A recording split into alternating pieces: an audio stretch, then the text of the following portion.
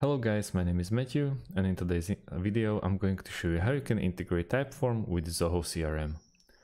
First things first, we have to create ourselves an account at typeform.com or log into our existing account. Once we do that, let's go and create ourselves an project, a Typeform, and let's go to the top side of our screen and click on Connect. Straight away, we have few apps that we can integrate straight through Typeform, and let's try to find Zoho CRM. Once we find it, let's go and click on Connect, and we can connect after logging in Zoho straight to Typeform. We can also use help of third-party app.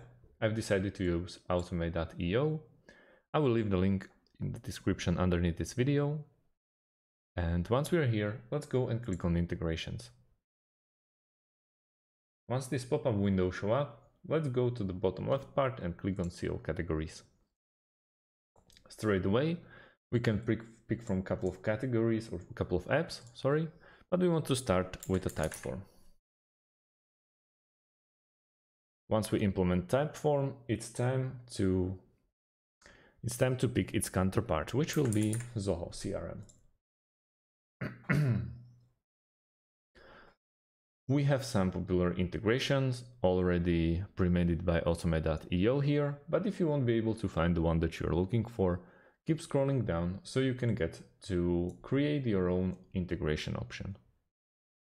Just remember, on the left side underneath the triggers, you want to go with the one and only option from Typeform. And on the opposite side, underneath the actions, you want to go with the Zoho CRM option. Now, all we have to do is click on Try It Now button.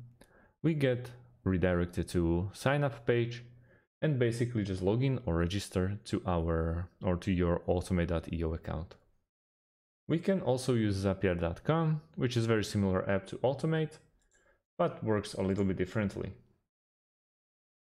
Straight away, we need to create an account here, and let's go to the top left corner of our screen and click on Create Zap.